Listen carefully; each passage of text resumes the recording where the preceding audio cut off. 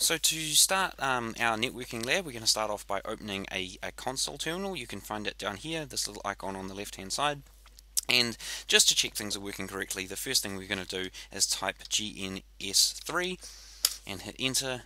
What that will do is it will launch our network simulation program, and once it's launched you can just hit cancel and quit out of it. All that's doing is checking you have the right folders and subdirectories and things. So we can quit out of it like this. Eventually it will quit. So to get started on this lab, we have to move into our master directory, make a copy of that directory, and then we can go in and launch our own copy of the simulated network from there.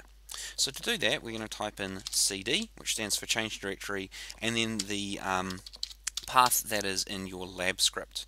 So that's local scratch Anger 110 Anger lab base Anger 101 2017, and just as a reminder, you can push tab to auto-complete any of those fields that you like.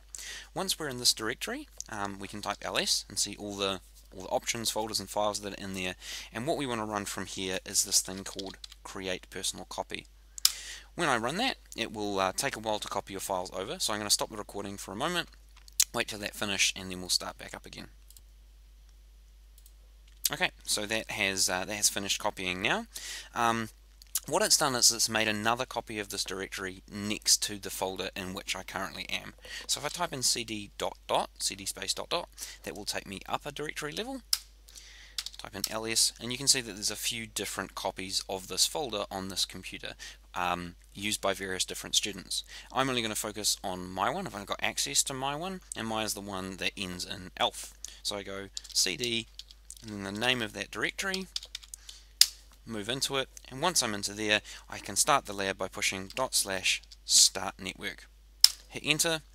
What we'll see is this will boot up all these different machines. I just hit cancel at this point, and what we'll see is, and again just hit no, we'll see all the machines slowly coming up on the right hand side down there. There's a whole bunch of them.